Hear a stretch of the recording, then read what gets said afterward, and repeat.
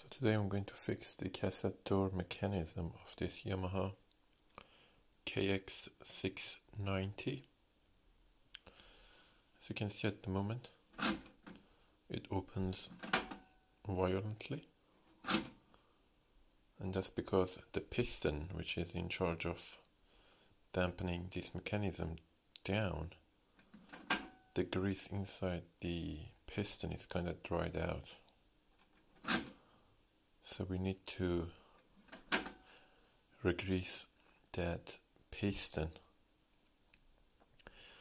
I've tried different types of grease, including silicone grease, oil, and anything you can name it, but none of them can give us the fluid motion of something that you can see here. However, today I'm going to try this Nyogel 767A, which is particularly designed for dampening things like joysticks and flight controls.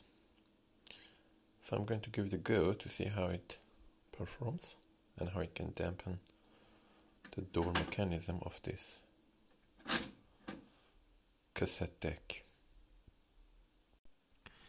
So I've cleaned this plunger mechanism using the isopropyl alcohol and then applied a dab of Nyogel 767A dampening grease into it, and now it essentially works smoothly as I demonstrate.